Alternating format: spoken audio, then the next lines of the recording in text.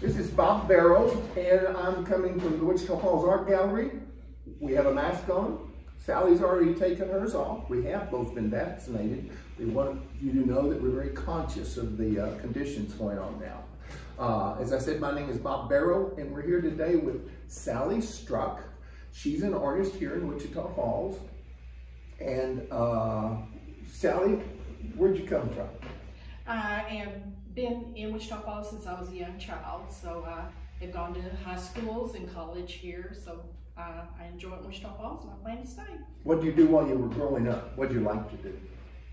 I was actually kind of athletic. I played baseball and volleyball.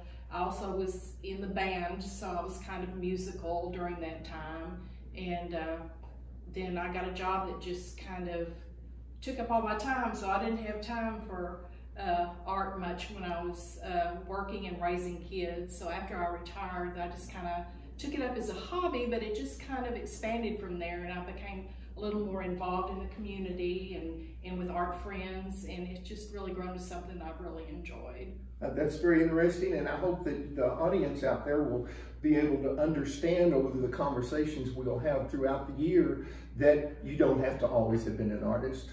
You don't have to always do art, and you can have many variety of things, and art is just a very exciting thing to be involved with. Now, what led you to become an artist?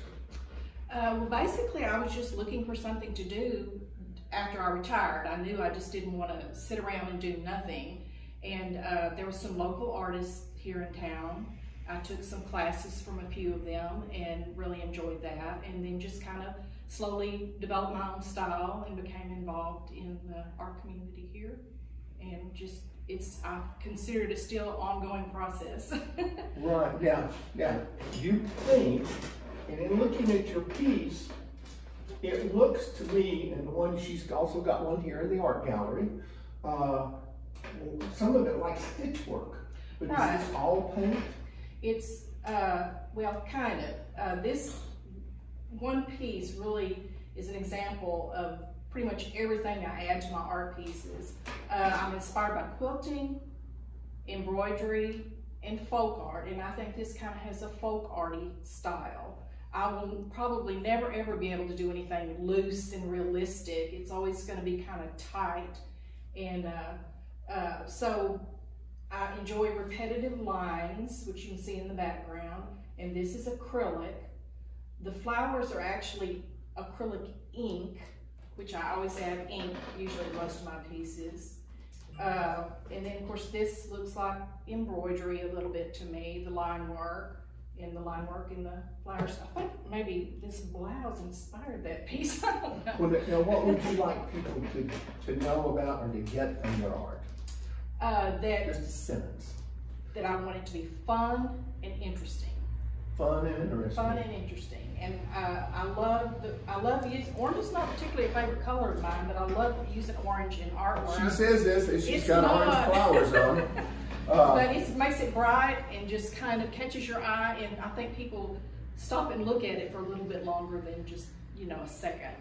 So, you all can do art too. You can see it, you can enjoy it. Would this not brighten up your wall? If you see Sally, talk to her. She's very friendly. She's the secretary of the Wichita Falls Art Association. And as I said, we were coming from the Wichita Falls Art Association, having a conversation that we will continue to have with different artists. When you see them at Art Walk or downtown or anywhere on the street, go up, say hi.